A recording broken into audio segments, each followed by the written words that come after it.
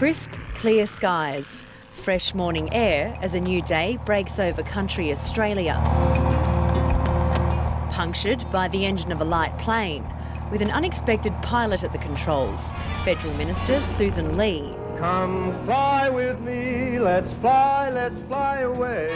The MP represents about a third of New South Wales and relies on her old job as a commercial pilot to get around. What made you want to be a pilot?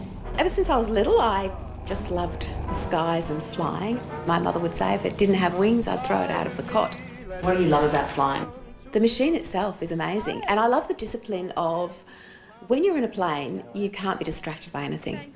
You can't think about your problems, your issues, or even really daydream, maybe just a little bit, when the plane's on autopilot. I call the Honourable Assistant Minister for Education. Nowhere else is that discipline and focus on display than on the floor of the chamber. Dangled in front of every childcare worker by the member for Adelaide. And you know what should make us feel really sick, Madam Speaker, is this was never about the early years. When Parliament rises, the New South Wales MP takes to the skies. I take myself west, and as my staff say, I go off the reservation because they don't accompany me in the air for, they would tell you, very good reasons. Unlike some of her parliamentary colleagues, Sussan Ley hasn't been a lifelong politician.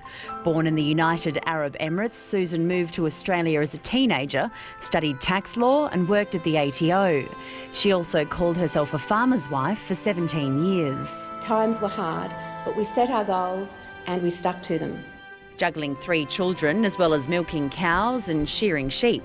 I felt torn between the role that I really wanted to do, which was over in the shearing shed, or I'd run backwards and forwards, I'd make sure the children were all right, I'd have a neighbour look in. The electorate of Farrer is bordered by Victoria, Queensland and South Australia. It covers almost 250,000 square kilometres, and to give you an idea of just how big that is, it's almost the size of New Zealand.